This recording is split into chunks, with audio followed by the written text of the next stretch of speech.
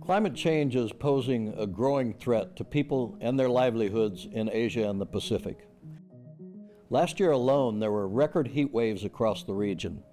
India witnessed catastrophic floods, while Kiribati suffered from prolonged drought.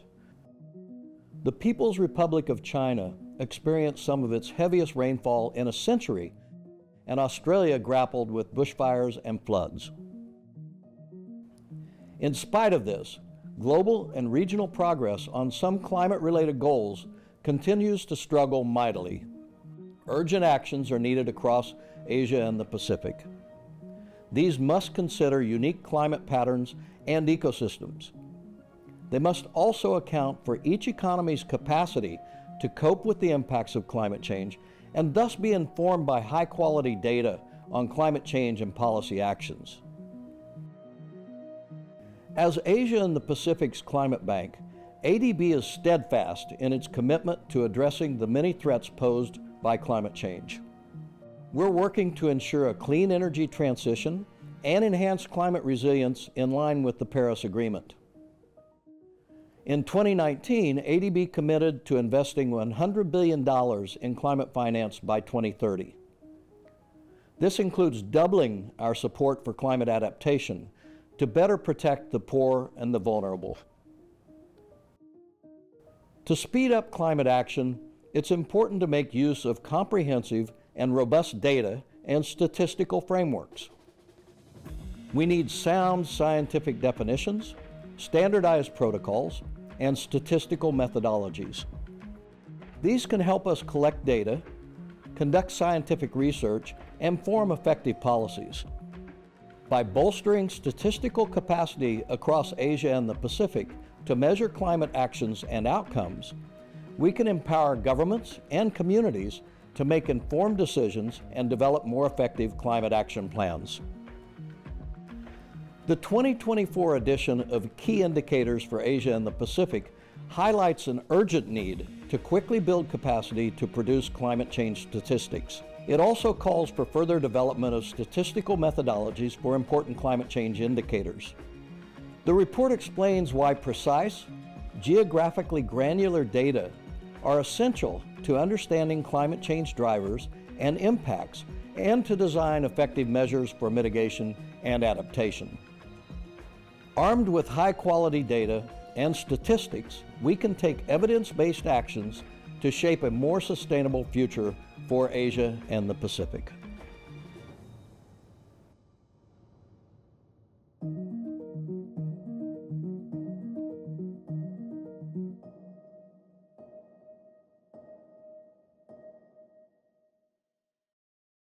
Welcome to the Asian Impact webinar hosted by the Asian Development Bank. We are very delighted to have you with us today as we discuss our newly released flagship statistical publication, Key Indicators for Asia and the Pacific 2024. The report offers valuable insights into the region's socioeconomic and environmental landscape, including critical data and statistical trends that are shaping the future of Asia and the Pacific. During this webinar, we will present compelling evidence on statistical gaps in climate change data systems. We will also explore how we can better understand the implications of such gaps for vulnerable populations in developing Asia. We will emphasize the importance of granular data in capturing the nuanced impacts of climate change across different regions and communities. After the presentation, our panelists will discuss these pressing issues in detail. They will outline a range of policies and strategies aimed at enhancing data systems to foster inclusive and sustainable development, with a strong focus on building climate resilience. At this point, let me walk you through the core messages of Key Indicators for Asia and the Pacific 2024. Let us start with the question, what do available data reveal about progress on climate action and where do data gaps exist? We have already crossed the halfway point towards the 2030 deadline for the Sustainable Development Goals. However, Asia and the Pacific, along with the rest of the world, are at a critical juncture. Our region lags behind on SDGs.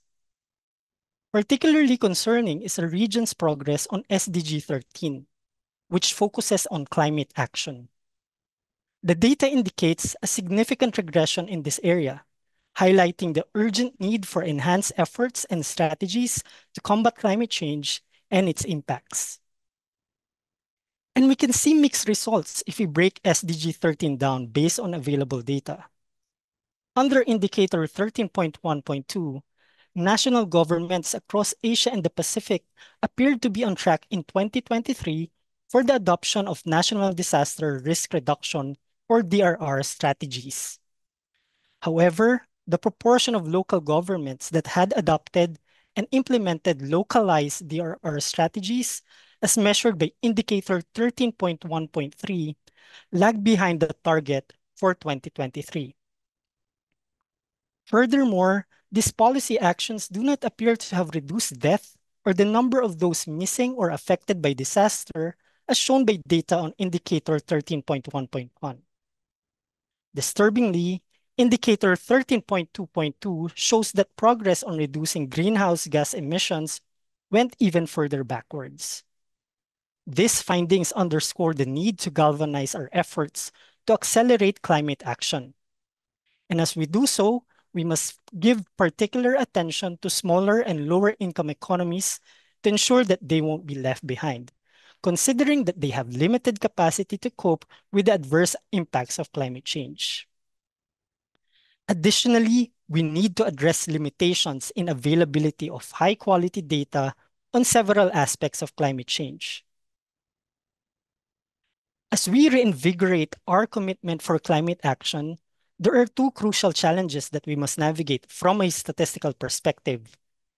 First, it is important to identify what type of data should constitute the core set of indicators which national statistical systems must prioritize compiling, because access to such type of information is crucial in deciding fundamental policies and programs.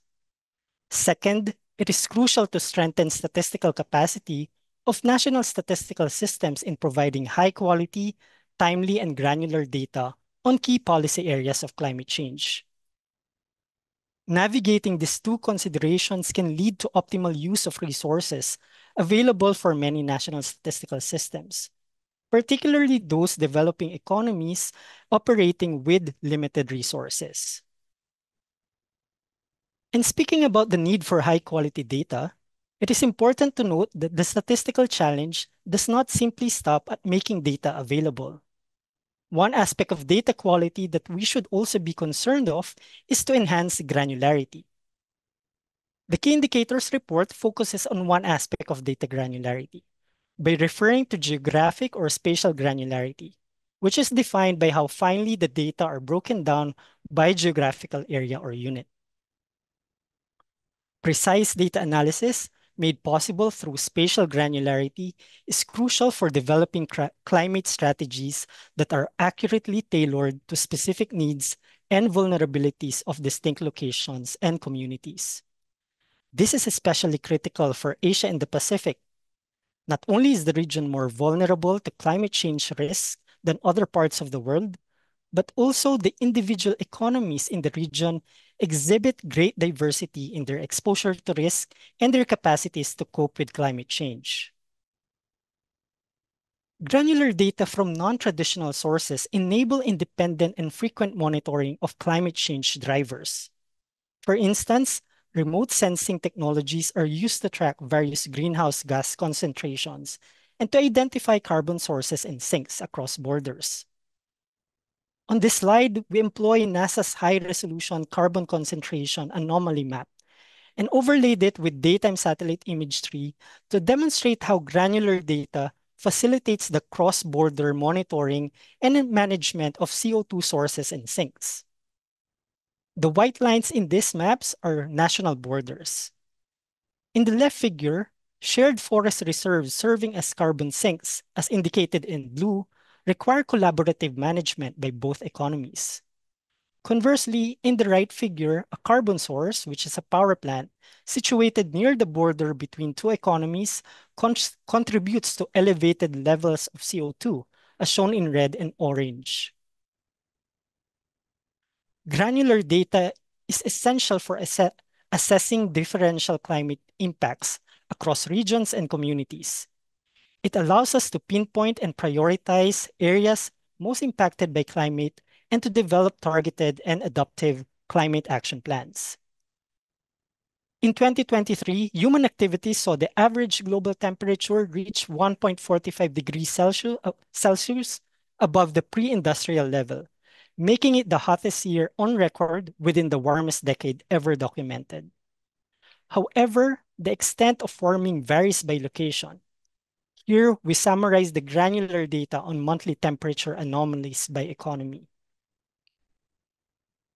On the other hand, granular data on vulnerability to climate change may reveal the unique environmental, economic, social, and political challenges faced by diverse places and populations.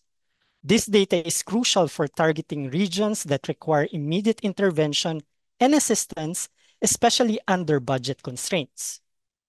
As an example, these two maps shown on the slide focus on the parts of Thailand and the Philippines with relatively higher concentrations of poverty, but with varying levels of water risk.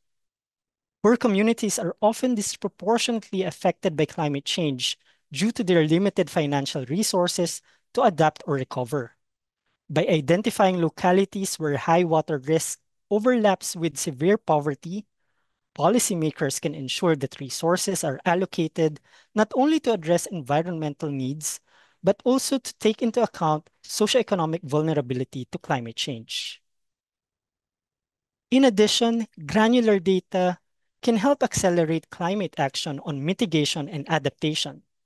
It helps policymakers distinguish regions that are well prepared versus those that are not, directing resources to underprepared areas. For example, mapping electrification rates alongside land use types may help identify potential areas for solar energy development.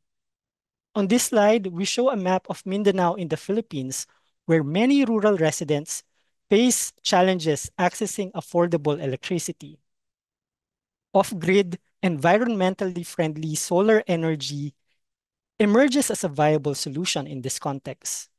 By overlaying maps of electrification rates with land use data, we can pinpoint the most suitable locations for installing solar panels, particularly in economically disadvantaged areas, thereby enhancing energy accessibility and supporting sustainable development. However, it is important to note that there's ample room to enhance the geographic granularity of data for a wide range of key indicators of environment and climate change. This chart exemplifies that issue. We have surveyed ADB member economies' National Statistical Offices, or NSOs, and the survey revealed that many NSOs identified significant gaps in the data granularity of indicators in climate change drivers, impacts, vulnerability, mitigation, and adaptation. Take the last row, fossil fuels, as an example from this slide. 22 out of the 29 participating economies that responded to the survey mentioned that data granularity for fossil fuels was at best only fair. And similarly, majority of the 29 responding economies rated most other indicators as only fair, like the fossil fuels. At this point, to cover how can climate-related statistical frameworks better support proactive policymaking, let me give the screen to my colleague Yating. Thank you, Art.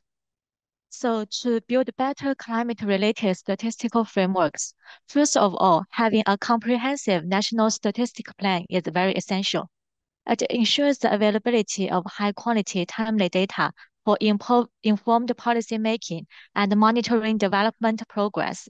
Such plans also highlight the root causes of data gaps and necessary actions to address them. This chart demonstrates that economies with a national statistic plan generally have better statistical performance across various metrics.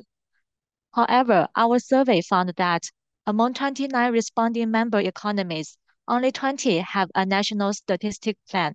The absence in several economies could be due to financial constraints, limited technical capacity, or underestimation of the importance of statistical infrastructure. Furthermore, in economies where data management is fragmented across agencies, creating a unified statistic plan can be bureaucratically challenging. In addition, strengthening climate data collection is vital. It allows national statistics systems to prioritize essential climate-related indicators. A climate change statistical program can help identify existing data, promote data sharing to avoid duplication, and enhance coordination among data stakeholders, improving resource and expertise utilization.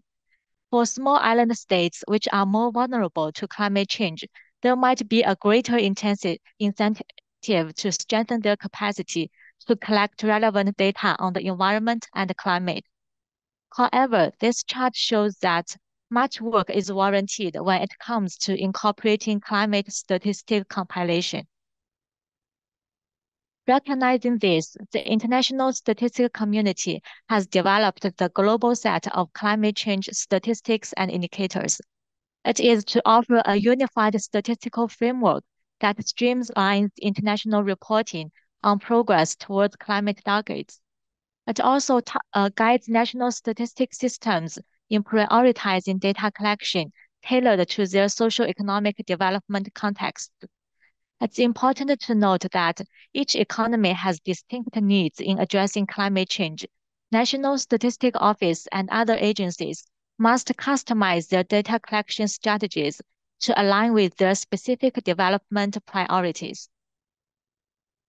Investment in human resource is crucial to developing effective climate change program, as a well-equipped human resource pool can drive the creation of robust, reliable, and relevant climate statistics.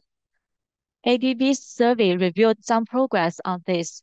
Of the 29 NSOs surveyed in our region, 22 have dedicated teams handling climate or environmental data. However, only 3 are small island developing states, and just 3 economies reported having adequate staffing for climate statistics. This highlights significant staffing disparities, especially among the most vulnerable areas. Integrating conventional data with innovative data and technologies holds tremendous potential for bridging gaps in climate analysis. For instance, this map estimates agricultural GDP at a granular level by combining traditional statistics and remote sensing data. It highlights areas with varying levels of agricultural production and rural economic activity. This data has been overlaid with climate risks to estimate hazard exposure and disaster risk profiles. It can also aid in designing, targeting, and evaluating rural development strategies and climate policies. The use of big data and technologies not only fills existing gaps, but also enhance our ability to respond to climate challenges with greater precision and timeliness. Moving forward, to enhance statistical capacity in climate change, it's critical to foster collaboration among governments, international bodies, academia, and the private sector. Given that climate issues often span multiple sectors, local units, and even cross-national borders, it's crucial to establish a unified standard for data management to facilitate coordination and data sharing, both within and between economies. This chart shows that the priorities for enhancing capability in climate change statistics include interagency collaboration, standardization of indicators, methodological guidance, climate change surveys, financial resources, technical infrastructure, and the preparation of climate change reports. To summarize, our latest key indicators report underscores important findings about the current status of climate data in Asia and the Pacific. A significant number of national statistical systems in this region lack necessary data for effectively monitoring climate change and its impact. This limitation hinders economies from effectively managing their emissions, transitioning to renewable energy, and developing adaptation policies. The situation can be improved by investing in monitoring systems, especially for the most vulnerable areas. Additionally, national statistical systems should leverage innovative knowledges and technologies to incorporate climate-related models in census and surveys to better capture the effects of climate change on people's lives. With improved data, we can design more effective climate policies, which have the potential to save lives and protect our shared future. For more information, we encourage everyone to explore the Key Indicators report available at the following website. Thank you very much. Over to you, Jane. Thank you very much, Art and Yating, for summarizing the key findings of this year's Key Indicators report. It has been truly insightful. Today, we are fortunate to have an exceptional lineup of panelists who can provide valuable insights and fruitful discussions on climate data related issues. Briefly, let me introduce myself. I'm Jane San Jose. I work with the Department of Communications and Knowledge Management in ADB, and I'm pleased to be your moderator this afternoon.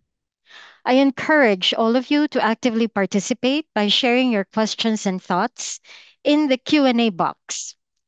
It is my pleasure now to introduce our esteemed panelists. Joining us this afternoon is Albert Park, the Chief Economist and Director General of ADB's Economic Research and Development Impact Department. Next, we have Margarita Guerrero, former Director of the Statistics Division at the United Nations Economic and Social Commission for Asia and the Pacific. We also have Evelyn Wareham, Manager of Statistics Leadership, Governance and Use at the Pacific Community. And finally, we are also pleased to have Simon H. Olsen, SDG Implementation Specialist in the Results Management and Aid Effectiveness Division at the Strategy, Policy and Partnerships Department of the ADB. Again, if you have any questions, kindly enter them into the Q&A box as we proceed. And to our panelists, please feel free to jump in at any time with any pointers to help with the discussion. While waiting for questions from our audience, let's now proceed with engaging our panelists. Our first question to Albert. The Asian Pacific region is facing serious and wide-ranging climate-related challenges, including extreme weather events and rising sea levels. At the same time, however, its greenhouse gas emissions are still increasing. Albert, from your perspective, which do you think are the most pressing issues requiring urgent attention and action? Thank you very much. I'm very excited about this year's KI report on focusing on climate change data. That's a huge question because there's so many pressing issues. And one reason that it's so urgent is that already, we know 2023 was the hottest year on record. And so climate change has already happened to a great degree.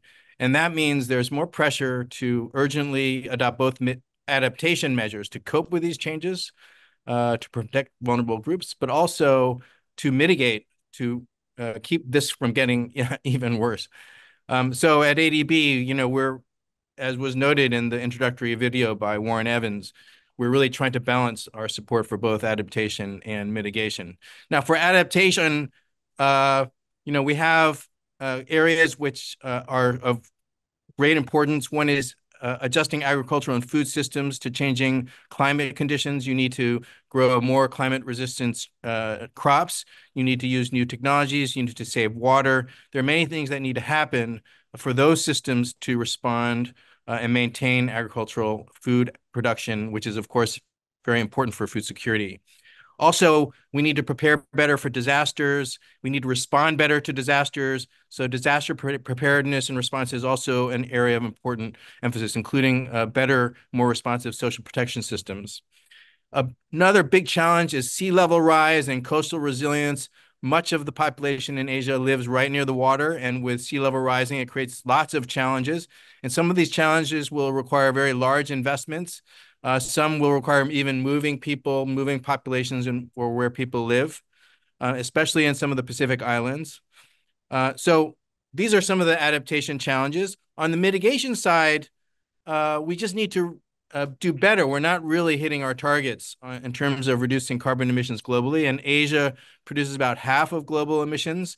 And one response to that we're emphasizing quite a lot is making progress on better carbon pricing systems, emissions trading systems, carbon taxes, et cetera. And these are now being adopted more and more by countries in the region. But there's a lot of learning that still needs to happen and a lot of progress in expanding both the coverage and the implicit price of carbon to use pricing to accelerate change. In fact, many countries still even have fossil fuel subsidies, which are like a negative carbon tax, which are exactly the opposite of what we need. And the other aspect of mitigation that is really important is the coal transition, because a lot of the large economies in the region, China, India, Indonesia, rely a lot on coal. And it's so cheap in many cases that it's hard to shift to more renewable sources for a number of reasons. And so this is an area where ADB has also been quite active to try to think about using blended finance types of incentives to retire coal-fired power plants early using an energy transition mechanism, which is we're working on with Indonesia and now in quite a few other countries in the region. And finally, to really make all of the investments we needed for both adaptation and mitigation, we need to do better on finding enough finance for all the needed investment.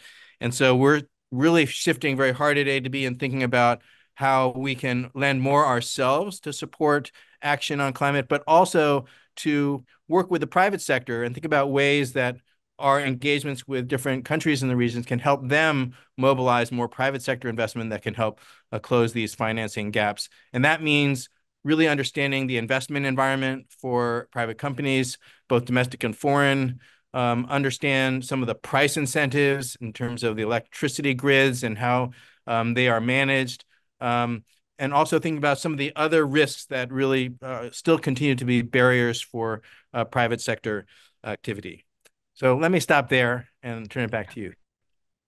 Thanks a lot, Albert, for sharing what ADB has been doing in the areas of food security, disaster preparedness, and being inclusive in the sense that we are involving the private sector in our mitigation and adaptation efforts. Let me turn to you, Evelyn. You work a lot with the Pacific community, which is home to some communities that are highly vulnerable to the adverse impacts of climate change. Could you elaborate more on the gravity of the challenges facing small island states in the context of climate change? Absolutely. Thank you. It's a pleasure to be at the webinar today, and my congratulations to the ADB for the key indicators report on climate change. The results resonate with our Pacific Island countries and territories, and indeed with small island developing states around the world. In the Pacific Islands, climate change is considered to be an existential threat to the region. In 2022, Pacific Island Forum leaders declared that the Pacific is facing a climate emergency that threatens the livelihoods, security, and well-being of its people and ecosystems. Small island developing states are particularly vulnerable to the impact of climate change. And that includes increases in natural disasters, such as cyclones, with both increasing frequency and increasing intensity. But as we saw in the highlights of the report, it also includes slow onset events such as sea level rise or increasing drought in countries with limited water supply like Kiribati or Nauru. 21% of the population in Pacific Island countries and territories live within 1 kilometre from the coast. So those communities are particularly vulnerable to sea level rise and to storm surges. The ability for those communities to adapt and respond to the impacts of climate change is limited given the scale of our countries. Within the Pacific, our largest country, Papua New Guinea, has over 10 million people in its population. But many of our countries sit below 50,000 or even at 10,000 people. So they have limited resources to work with, limited capacity, and face economic constraints. To understand the vulnerabilities and needs of those countries and territories, as well as the options they have for adaptation, we really do need to expand the volume of relevant timely statistics that are required. And that's the role that we play in my organisation, the Pacific Community SPC, as the statistics leader among the regional organisations for the Pacific. Thank you. Thank you, Evelyn. Addressing these issues that Albert and Evelyn have alluded to requires robust statistical systems. I remember this was being presented at the introduction, and high quality data to inform effective policies and initiatives. As noted in the key indicators report, there are several efforts to develop comprehensive statistical frameworks for environment and climate monitoring and reporting. Marge, could you shed more light on this matter by sharing your insights on the relevance of having comprehensive and up-to-date national statistics development plans and incorporating detailed environment and climate statistics development strategies into these statistical development programs? Yeah, thank you very much for the question. And I think partially the presentation actually addressed some of the issues with regards to why national statistical development plans or national statistical development strategies are important and are relevant. Let me start by just, defining very quickly what a national statistics development plan is. It actually, when you're doing this properly, provides a collective commitment by all stakeholders to one, a medium-term vision, two, detailed and costed action plans, and three, a comprehensive advocacy tool for steering statistical development in a country. For it to be relevant, of course, the vision and plans for statistics should be aligned with national development plans. The development priorities should dictate the priorities for strengthening and developing statistics. You ask why? In this day and age, we should already know why. Data and statistics, as again, the earlier presentations has emphasized, are crucial for informed decision-making, policy development, timely and targeted interventions, monitoring and evaluation, resource allocation, and accountability assignment. Therefore, when you're talking about climate action as a national priority, then strategies for enhancing environment and climate change statistics must be prioritized in development plan for statistics for this plan to be relevant. Well, but we're talking about NSDSs in general, but when we're talking about environment and climate change statistics in particular, there's specific challenges that require new strategies. So when you're talking about integrating this into a plan for it to be relevant, you need to think about new strategies beyond traditional data collection and analysis. And you've heard some of that in the report just earlier presented by Art and Yating. But just to list this again, let's name a few. For instance, you need a climate change statistics framework. And we've already heard that finally, just about 2 years ago, a global set of indicators has provided us a framework for climate change statistics. But actually, prior to that, there's been regional frameworks, one from ECE that have been developed. Core set of climate change statistics. In Asia and the Pacific, the focus was on disaster-related statistics.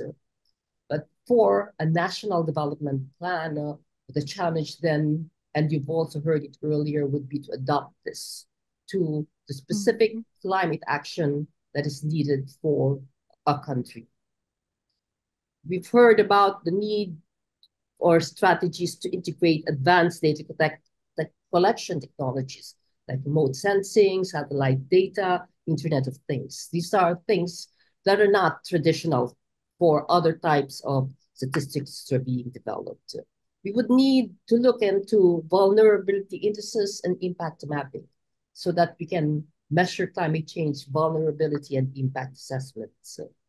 We need enhanced data disaggregation. You've heard about granular data collection geographically, but we also need temporal granularity, for instance, strategies so that we're able to take measurements, provide statistics on a regular and high frequency level, because climate change issues they don't happen every 10 years alone. We also need to have strategies that address the need for inclusivity in data collection and analysis. In particular, incorporating local and indigenous knowledge. And secondly, making sure that your climate statistics are gender responsive. And so there are quite a few strategies that,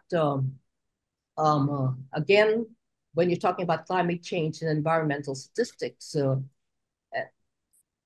these are relatively new. You need to innovate, you need to modernize, and so that is the challenge for making a national statistical development plan relevant. Now, in terms of implementation, there's three things I think that needs to be incorporated in such plans. Again, relatively new dimensions for a plan. The concept of data governance. It ensures that climate change statistics are managed with the highest quality, security, and integrity standards. And there are many, and there are things that need to be done, which I am not going to go into detail right now, but data governance, such as standardization, quality control, data stewardship, dealing with security and privacy, integrity and accuracy. When you talk about data sharing agreements, because there are very, very many sources of data now that you need for producing climate change statistics. So then you need to take care of the data governance issues. The second is being agile and resilient, developing your statistical system for this. What does this mean? Remember the panic we had because of the COVID-19 epidemic, its effect on statistical systems. And the lesson, hopefully, that we learned there is that we should always be in the state of preparedness when we come to statistics. And this is also true in conflict situations when disaster strikes. So when you talk about resilience, it ensures that data operations continue despite disruptions. When you talk about agility, it allows the system to respond quickly in new demands and circumstances. And these are you need to have strategies there, particularly because it's so important to producing climate change and environment statistics when they are needed. Right. You don't have the luxury of censuses, for instance. And finally, the last thing I think for implementation is funding. In the survey by, I'm not sure, no, it's not the survey from ADB, but Paris 21 putting together SDG indicator 17.18.3. There's a great variety in there are plans that are funded, and there are plans that are not funded. So for that would then be the third challenge for climate change. Right. Thank you. Thank you so much, Marge. A study conducted by Paris 21 suggests that the statistical and data landscape is becoming exponentially larger and more complex, and there are gaps that need to be addressed. However, as noted in our presentation earlier, although several national statistics offices have a dedicated team handling environment and climate change statistics, the size of the team was deemed insufficient for majority of those who participated in the survey that ADB conducted. Evelyn, could you share any relevant experience from the Pacific community regarding this matter? Yes, I mean, it's a huge challenge given the small scale of many of our national statistics offices in the Pacific Islands region. So to give you some context, 10 of the NSOs in the Pacific Islands have less than 10 staff, and only 3 have more than 100 staff. So when you're working in an organization of that scale, your ability to set up dedicated teams or to develop skills and specialist areas is really quite limited, even though it would be a dream to have a large team in every NSO that could focus on handling environment and climate change statistics. There are several gaps across the statistical system that are difficult for Pacific Island countries and territories to address because of their size. And that's not just limited to the environment and climate change space. It also applies in the economic domain and in areas like social inclusion, gender and disability statistics. Some of our national statistics officers are really working on innovative ways to address these gaps. And their resourcing constraints. Vanuatu, for example, are using machine learning and data science to identify vulnerable communities and to fill the gaps from more traditional sources. My organization, SPC, and a range of other partner organizations, including ADB, provide support to small island developing state statistical systems. I think I saw in one of our questions in the Q&A, how does that interagency collaboration work? Within our region, we have a lot of very proactive partnerships between development partners, donors, NSOs and their partner agencies. For example, in this space, their ministries for environment and for climate change. We provide support for the development, collection and dissemination of survey and other data, as well as training and hands-on technical assistance for countries. We also provide regional services and supplementation. For example, we run the Pacific Data Hub, which is a regional shared service to bring together data and statistics from different small countries in the region and provide dissemination support, so that's not required within the smaller NSOs. We assist with the analysis and interpretation and production of reports. And right now we're assisting countries to undertake household surveys on the impact of climate change and natural disasters. I think the key indicators report mentions that surveys have been in the field in Kiribati in combination with their household income and expenditure survey, as well as in the Cook Islands alongside their labour force survey. So we're currently building out that support to look at how we can increase the volume of data available by supporting the addition of core modules or the running of standalone surveys for different countries in the Pacific. Thank you. Thank you, Evelyn, for the updates. Simon, may I invite you to share additional information based on your perspective on what's happening in other parts of Asia and the Pacific and the rest of the world? How are other economies navigating these climate challenges and improving their data systems? Yes, okay. Thank you, Mary Jane, for this question. And I'm going to try to also address the question that was posted in the Q&A on how statistical offices can speed up action on climate change and also, let's say, the Sustainable Development Goals. Let me try to get to it. First, I mean, developing granular data on many aspects of climate change in this region is without a doubt important, and the 2024 KI report shows clearly why this is the case, not only for climate change, but also more broadly We have seen examples of waste management and soil condition, human health and energy and other important aspects. And as you know, as was mentioned, SDG 13 is dedicated to climate action.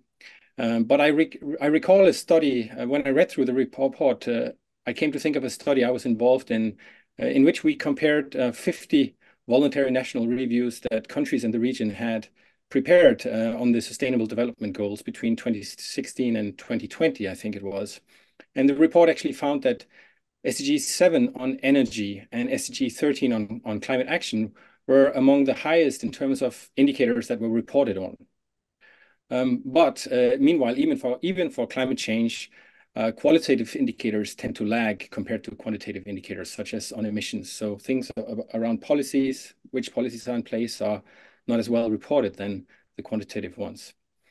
Still, I think we should see how we can take advantage of this positive momentum in some areas of climate change, data to provide insights relevant to other SDGs as well, including, as we actually heard, on aspects of food security, so SDG 2, human health or planetary health, SDG 3, and some of the environment-related SDGs, SDG 8 on economy and jobs, and so on. And then, the careful analysis and skilled storytelling of this year's report, it shines through when you read it. And it would be great to see climate statistics and data gradually engage even more with other related sustainable development goals over time. Mm-hmm. This could be done in different ways by associating climate data with other development areas, many of which, in fact, we can see reflected in this year's report in the slides that were presented by Art and Yating just before. As the report also shows, innovative data sources and machine learning can complement the current statistical system cost effectively. And that's also something that we are trying to promote through our work in the SPD. The second part of my response relates to what we do with the data. And maybe that's also helpful in trying to respond to one of the questions in the Q&A. Actually, there are increasing examples of national statistical offices that are mandated to not only collect and synthesize data, but also to communicate it to the public, communicate it.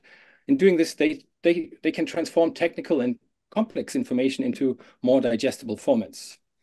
Because we must remember, not everybody is a data expert, and not every policymaker is an expert on data. So effectively communicating SDG data in intuitive ways can make the data more useful for decision-making.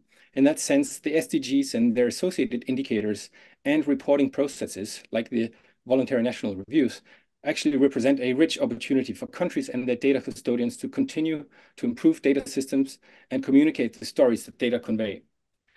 Of course, doing so requires resources and capacities, a point that was made also in the slides before. Yes. One additional example could be some countries that have well-resourced statistical offices sometimes undertake peer reviews in other countries and help them work together and check how's the data and what are rooms for improvement. So in that sense, if there is a broker that could establish such partnerships between countries that need some help, that could also be another way to improve things. I think I'll stop here. Thank you. Thanks. Thank you, Simon. So thank you for bringing up that interdependencies that are really important to address climate change challenges. I'll combine these two questions from the Q&A chat with the next question for Marge. From your perspective, what specific actions can international and national statistical systems take to facilitate greater multi-stakeholder collaboration? That interagency collaboration for enhancing climate change statistic capabilities. Can you elaborate more on this? How and why? And is there any good practice in the region? There's quite a lot of what we call technical cooperation is being undertaken involving the engagement of national statistical offices or national statistical systems in general, and the international statistical system or international organizations consisting of UN organizations, as well as multilateral banks, as well as what I would call international NGOs, all working in the space of climate action. there are quite a few ongoing. Just for instance, for adopting the global set of climate change statistics, then that is a set of indicators that there's countries that are trying to adopt that, and the UNSD and some of the regional statistical offices with the UN are actually helping countries look into that set and adapt it according to their own context. So that is one. In general, we're trying also, like I mentioned earlier, there are quite a few other statistics frameworks on climate change, and in order for these there's a need for this to be harmonized. There's a need for definitions to be comparable and consistent across any set of statistics, and also for comparability across countries. And so there's also work and technical cooperation that's being conducted that exists currently on this. I think because of the importance of climate action, there's not it is not an issue in terms of how organizations, national, international, regional, are actually getting together in order to address the needs for the gaps in feeding data that was mentioned earlier in the presentation of the key indicators. So, all right. So it's a matter of finding out, and I think with respect to globally, the regional commissions of the UN with statistics divisions, that could be a starting point. There's SPC that could be a starting point as well. And of course, ADB has its own set of projects as well as the World Bank. So there are many things that are ongoing right now with respect to this. All right. Thank you. Thanks, Marge. Evelyn, one of the points raised in the key indicators report is that the geographically granular data can help identify the most vulnerable communities and ecosystems affected by climate change. Could you share specific experiences in the Pacific region in ensuring that the data that you are collecting are sufficiently granular? Yes, as I mentioned, SPC has developed a household level survey to measure particularly climate change loss and damage at a more granular level. Loss and damage is a very key interest for our countries. Most of the small island developing states don't have large volumes of emissions, but they do have a high volume of impact, and granular data can provide the evidence base for climate justice cases and climate finance. So the household survey has been designed to address data gaps and inform which areas need additional support related to adaptation based on loss and damage.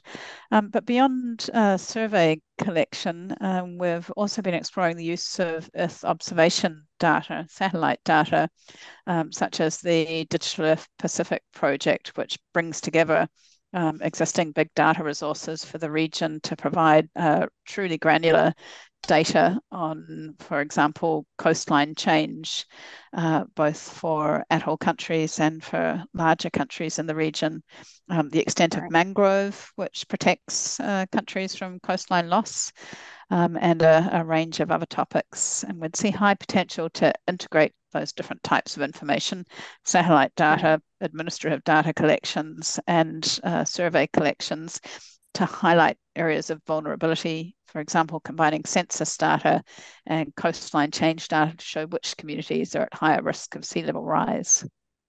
Okay, thank you. Thanks, Evelyn. We are 5 minutes, almost 3 o'clock, so I'll just read the last 2 questions for this afternoon's webinar. Simon, addressing climate change often requires balancing other vital development priorities, such as poverty reduction and economic growth. So how can high quality data and statistics help policymakers navigate these trade-offs? Yes, thank you. I like the term policy navigators as well. It's a good one. I think we need to get away from the narrative that the choice of combating climate change or supporting sustainable development is a zero-sum game compared to economic development. Indeed, science is clear that if we don't take action to make our economies more sustainable and transition to gender equal green and blue economies in the region, then economic development and the important objectives of poverty eradication and human well-being will be jeopardized. The role of more granular data and statistics is more important than ever in this endeavor. This includes the generation and communication of data that show how a green low carbon economy can benefit countries and people in many ways by job creation or improving human health, reducing lifestyle diseases, reducing disaster risks and inequality. I mean, reducing inequalities. So data and statistics can illustrate those links between sustainability on the one hand and well-being on the other. Doing so will make the evidence base for just transition stronger so that it can be supported by the public and policymakers with interventions targeted at the people most affected by climate change. Indeed. Thank you. Thank you very much, Simon. We would like to be more forward-looking. So Albert, looking ahead, what are the statistical innovations that can enhance our understanding of climate change impacts at the local level? More particularly, how can we harness these advancements to drive more effective and inclusive climate action? Yeah, well, it's a very exciting time for data analysis. Technological change is, on the one hand, creating lots of new big data sources, including many of the data sources that have been mentioned by other panelists, remote sensing data, other types of sensors that are placed to measure pollution or water levels, et cetera.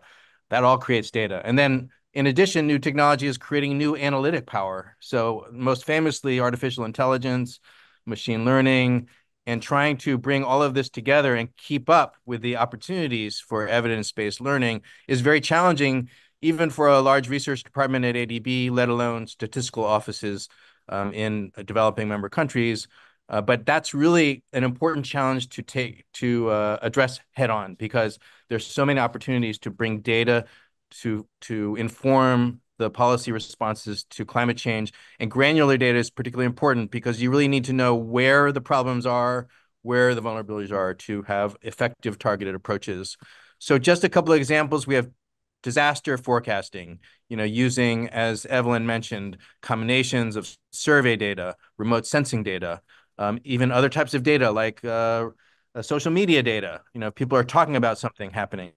All of those could be used to better understand what's happening with disasters. And of course, if we have good sensors and good forecasting models, we can predict where the disasters are occurring even before they happen, and even provide social assistance quickly or even before the disaster actually hits to really improve outcomes. The other aspect is poverty. So we've been doing a lot of work in our department on poverty mapping using machine learning and big data sources, including remote sensing data. And that has been used by some countries to actually help target assistance where assistance goes. And if you think about climate change and vulnerability, you just think about overlapping a poverty map with a disaster vulnerability map. And now you can really see where are the poor really most vulnerable to these shocks, because we know the poor tend to be more vulnerable to climate change shocks. So all of that requires granular data. All of that requires a lot of institution building on the part of statistical offices. We're trying to support that. Part of the institutional building challenges include, number one, protecting data privacy, even as we use more and more big data. Second is knowledge management. We need to keep learning from our own experiences, our own mistakes, our own innovations, and we need to share that knowledge with other researchers or other statistical offices. Simon had mentioned, having statistical offices help each other. We're doing that also in ADB as an intermediary. For instance, we have a project where we're bringing the Korea Statistical Department to help the Mongolia Statistical Department develop their data capacity. And so maybe I'll stop there. I think it's an exciting time, but there's many challenges. Thanks, Albert. It is really an exciting time. 60 minutes really is not enough for us to discuss climate change statistics data. But I was given the good news that we can extend for Please bear with us for another 5 minutes. So I'd like to raise two important questions from the audience. First question I would like to direct to Evelyn. What are the various kinds of granular data that countries ought to be collecting? And would improving the granular data collection require massive systemic change? Are there countries in the region that are already doing a good job of it?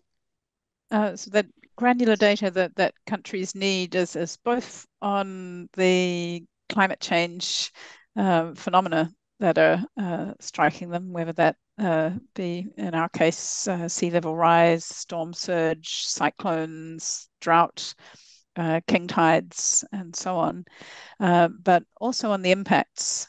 So as Simon was saying, those impacts can cover education. In a country that's hit by a cyclone, what's the impact on a household's ability to get their kids to the local school, and how long are they out of the education system for as a result? Labour market and workforce issues, impacts on vulnerable populations, impact on household agriculture and fisheries production. So we can gather that if we're combining our climate change analysis with some of our existing household and economic surveys. That gives a very rich source for use. Great, thank you. Thanks, Evelyn. But the other question that we would like to raise is, can National Statistics Office engage in collecting data related to climate finance? Or is collecting climate finance data a responsibility of other government offices? I would like to request for Marge insights into this question. We'll have to remember that we're talking about the national statistical system here. So in some cases, depending on what the setup is, there would be other organizations or other ministries who would be responsible for finances, specifically, for instance, for climate financing. So if we're talking about ODAs, there's a department that takes care of that, who's responsible for who can produce the statistics for this, not necessarily the NSO. Thank you. Thank you, Marge. At this point, let me give each panelist the opportunity to provide any final thoughts on how we can accelerate progress in terms of climate resilience and sustainable development. Maybe we can start with Evelyn, please. Thank you, Mary Jane. To accelerate progress to create the evidence base that we need in this area, partnership is going to be absolutely critical. That's partnership within each government, between different ministries, partnership between organizations that support developing countries in the region, so ADB, SPC, SCAP, and many others. But also partnership between disciplines, between our scientists and specialists in different domains and our statisticians. We can move forward if we move together. Thank you, Evelyn. Marge, a quick sharing, quick final remarks, please.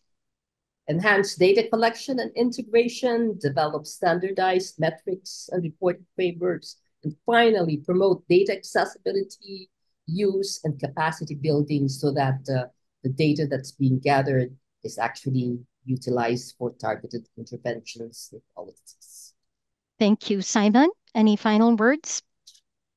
I think most of the thing, I don't know, I mean, very good stuff has already been said. Data access, that means communicating data in a way that makes sense to the public and to people. I think that's very important so that people can understand that there's a need to transform towards low carbon economies. I think that's one. Another one is partnerships, as what has been mentioned. In fact, we published a report with the UNDP and UNSCAP this year. It's called People and Planet, addressing the interlinkage challenges of climate change, poverty, and hunger in the region. So there are partnerships working on the topics, relevant topics already. Yeah. Thanks, Simon. And of course, Albert, a few words from you. Final words. Thank you. I just want to emphasize that to address climate change, we're going to have a hard time doing it effectively if we don't have good data. I mean, it's just a very simple, direct relationship. And so all of these aspects of the data and statistical challenges are very important. I would really emphasize the need to harmonize how we define things, because if everyone's collecting data in a different way, it does become difficult to link our understanding and to learn lessons across countries. The other thing is we just need to really invest in capacity building through partnerships and other types of efforts. And finally, as is emphasized by our KI report this year, the importance of being ambitious and going out and trying to collect more granular data and more disaggregated data, because it might seem daunting, but it really is feasible given existing data resources, but it will really lead to very high dividends. On that note, thank you, Albert. Thank you to all our panelists and our participants in this afternoon's webinar. I'm sorry that we extended a bit. Before we conclude, we encourage everyone again to explore the key indicators for Asia and the Pacific 2024 report. The link was shared in the chat box. And before we close today's webinar, we would like to invite you to join our next Asian Impact webinar on statistical data and metadata exchange for enhanced data management, to be held on 12 September 2024, Thursday, 9 to 10 a.m. Manila time via Zoom. Please do check out the Asian Impact webinar page and the Chief Economist's X account for more updates. Thank you, everyone, and see you again. We look forward to your continued engagement and wish you all the best in your endeavors. Good afternoon.